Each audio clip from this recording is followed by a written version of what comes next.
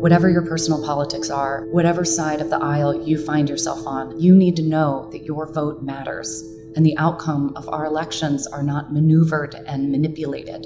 In Texas, Georgia, and Florida, and 44 other states, there's a radical wing of the Republican Party that is actively dismantling Americans' rights to vote because they don't have the numbers to win otherwise. Without gerrymandering or shutting down hundreds of voting facilities within reach of minorities, and specifically targeting and carving out people of color, they can't win. But this is cheating, and it is not democracy. There's a law in the Senate right now called the For the People Act, and it can reverse these anti-voting laws, and it can stop billionaires from being able to buy our elections. It even says that all voting machines need to be made here in the US, but it's going to take a lot of pressure from us to get it to pass.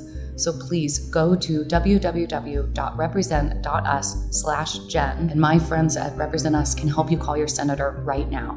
Let the politicians bicker and throw tantrums. Let's just make sure they remember who they work for.